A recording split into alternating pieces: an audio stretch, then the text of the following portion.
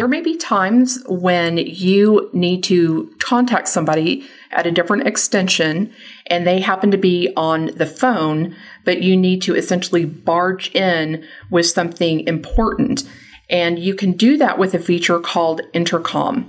And to use that feature, you have to program it on one of your feature keys, which I've done here. So there's Intercom.